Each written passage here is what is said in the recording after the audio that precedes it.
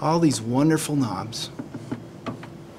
From the function generator, we're going to come up to right here and plug the positive into the positive side and the negative. We want our volts per division to be probably set at the 5 value, and we're using this bracket right here, which is 1 times. There's no magnification. If we had a magnification, we'd be over here in the 10 times probe setting. So we're at 5 volts. This knob right here needs to be fully clockwise. So turn it and then turn it back fully clockwise, and that should be in the calibrated mode. Check that. Over here is the seconds per division. Right now it is set on 2, and it's in the millisecond range. I don't know how well you can see this in the video, but there's 2 bars. There's a bar right here, and there's a bar right here. And in between those 2 bars, it's in milliseconds. Over here, it's in microseconds. So that's times 10 to the negative 6th. Over here, milli, it's times 10 to the negative 3. So each major division on the oscilloscope screen right now is worth 2 milliseconds. So if we take the number of time divisions we had, which was 5.4, and multiply that by 2 milliseconds per division, that will give us the total time for this signal.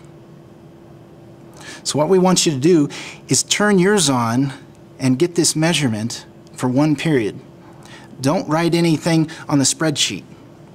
What you're doing is you're working through the first 8 or 9 steps there in the lab manual, just to get used to the knobs, setting up the signal, and taking 1 measurement.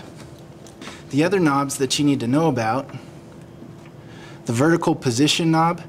Look at the signal over here, and you can see it going up and down as I adjust it.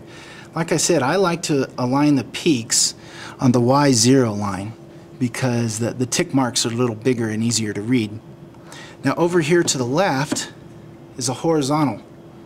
Okay, and that's the right to left. So I'm going to show you what that does over here.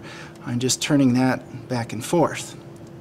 And again, line up a peak with either the first major division or over here at the 0.